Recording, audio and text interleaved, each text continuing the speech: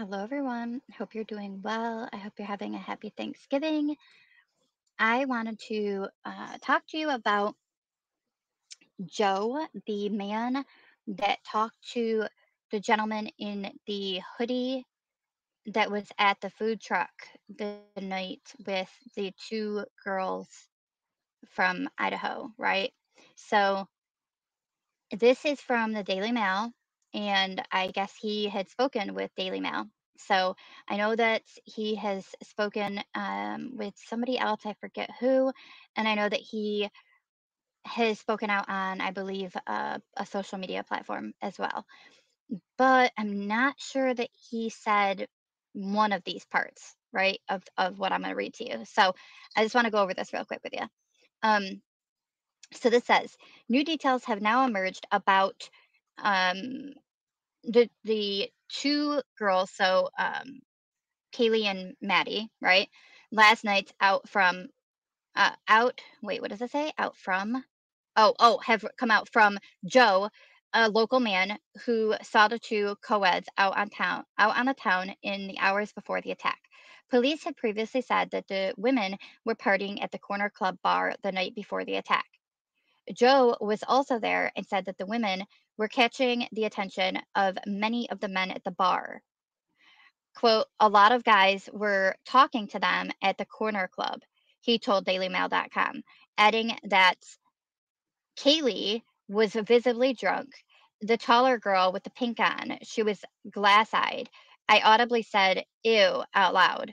She was just stumbling, though, or stumbling through. He said he left the corner club ahead of the girls and was with a neighbor who had just moved to Moscow, showing her the grub bus, a food truck popular with students with the late night munchies. Quote, I was just there waiting because the grub bus takes forever when a bunch of drunk zombies show up there, he said, nothing, noting that he was 100% sober. That's when the women showed up with a guy in a hoodie.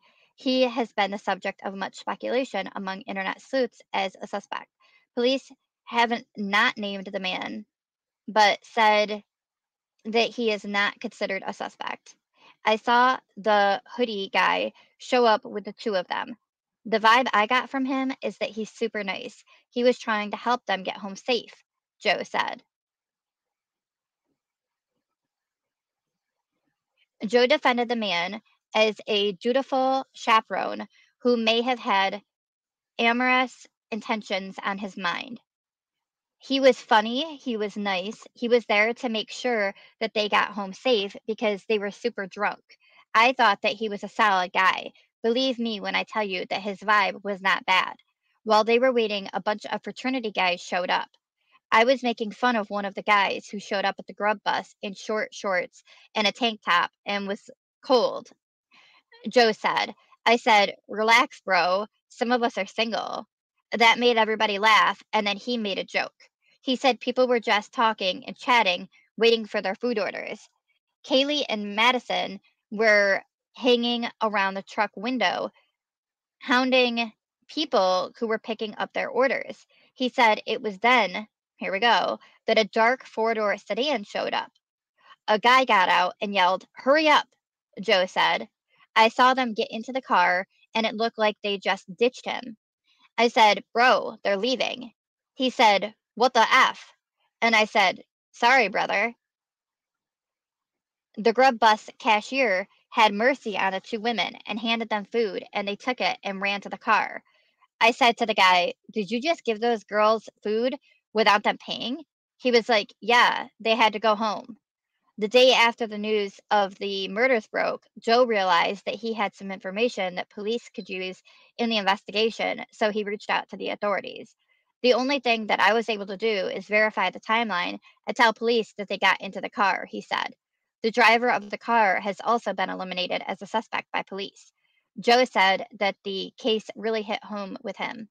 I was there, and I have a little girl.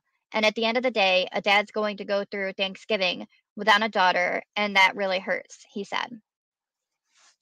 So I know that he had said he was the one that was talking to the hoodie guy, And I also had heard reports that he had said the guy was just trying to chaperone them and to help them out, and that he thought that the guy seemed to have a pretty good vibe about him.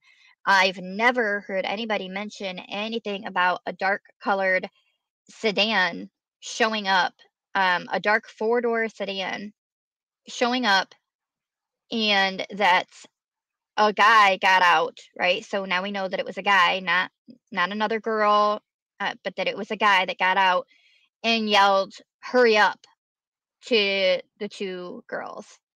I've never heard of all discussions and everything, I've never heard that before. So, I just figured that I would let you guys know that's at least what he told Daily Mail. I'm not sure, maybe you guys have heard it before, but, um, yeah, I mean, I don't know, rather interesting. No idea who that would be. I I don't even know. I don't even know.